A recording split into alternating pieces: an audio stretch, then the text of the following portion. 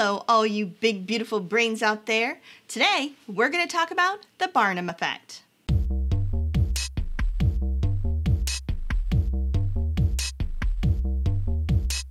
Before we get started, take a minute to subscribe to Psy vs. Psy. Help out your friendly neighborhood psychologist while I tell you all about the Barnum Effect. Phineas Barnum, notorious showman, businessman, circus and sideshow owner. He's mostly remembered for being kind of a shyster. He's known to have fraudulently promoted hoaxes and was even accused of creating a couple. He possibly abused and definitely manipulated many people, and so it's no wonder that the psychological effect that carries his name is all about leading people to believe things that aren't necessarily true. The Barnum Effect, which is also sometimes called the Forer Effect, is when individuals believe that descriptions apply particularly to them, even though that description is actually information that could apply to anyone.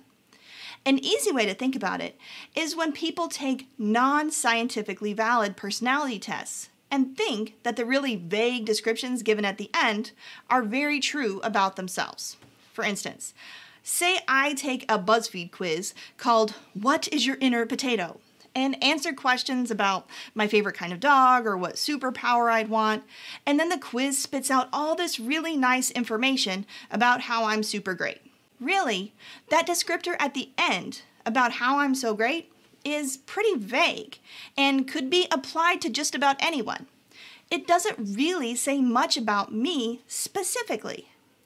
That's the Barnum Effect. A vague, usually flattering description that could really apply to just about anyone. So, why the two different names? The Barnum Effect is also called the Forer Effect because it was first demonstrated by psychologist Bertram Forer, who showed that people were quick to agree with vague descriptions of themselves, and that people rarely realized how vague the descriptions really were.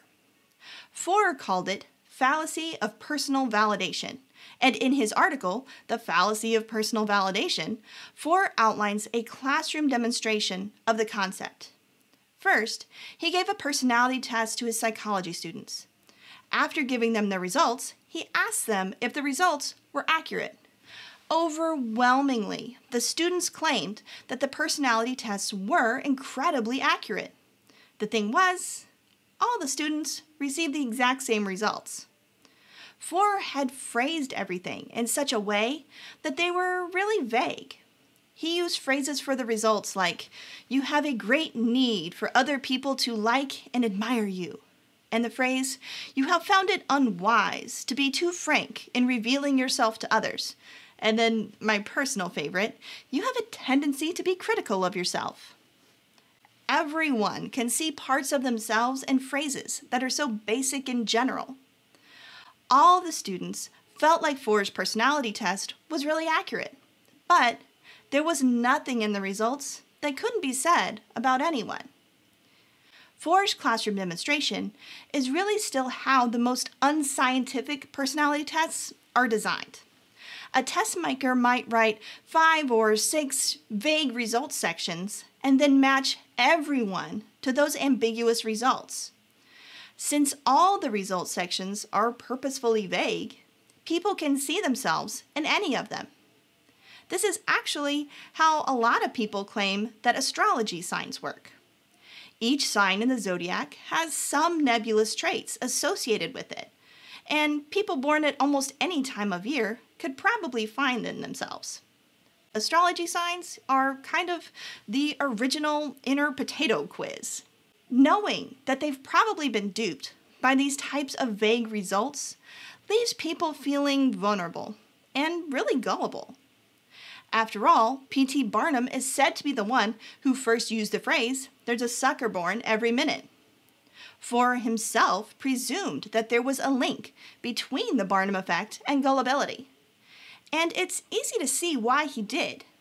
When you get results on a test that tell you that you're special or unique in some way, or what an incredibly special potato that I am, then you find out that everyone is getting results that are similarly flattering and vague, It's easy to shift the blame and assume that you've been duped. However, several of the papers we've linked to down below demonstrate that people can tell the difference between true feedback about their personality and vague generalizations. They also show that there isn't really a relationship between the Barnum Effect and gullibility. People can vary widely in how gullible they are, but the Barnum Effect really impacts everyone fairly equally. I should be careful to point out, not all personality tests are bad or unscientific. There are quite a few that hold a lot of scientific merit and give much more exact, specific information about your personality, such as the Big Five, the Myers-Briggs, or the MMPI. We've got videos on some of those, which we'll make sure to link to below. If anything, the Barnum Effect really negatively impacts the scientific personality assessments because people believe all personality tests will only give them these kinds of vague, unhelpful results. Personality tests administered appropriately by clinicians and counselors can give very specific personality information, which can be infinitely valuable in things like career selection and mental health. The detailed, specific information you can get from a scientifically tested personality test is extremely different than taking a quiz online that gives you vague, basic information. Unfortunately, people in the community outside of psychology are often unaware of that and lump all personality tests together. That means it's up to all of us psychologists and all of you, my big beautiful brains, to stop the misinformation of the Barnum Effect once and for all. If you want to know more about some of those personality tests that are scientific, make sure you follow the links. And if you want to know more about other psychological effects, make sure you subscribe to Psy vs. Psy so you can get all of our other videos and you can learn all about the science of psychology. Until next time, keep thinking, and I'll see y'all later. Bye.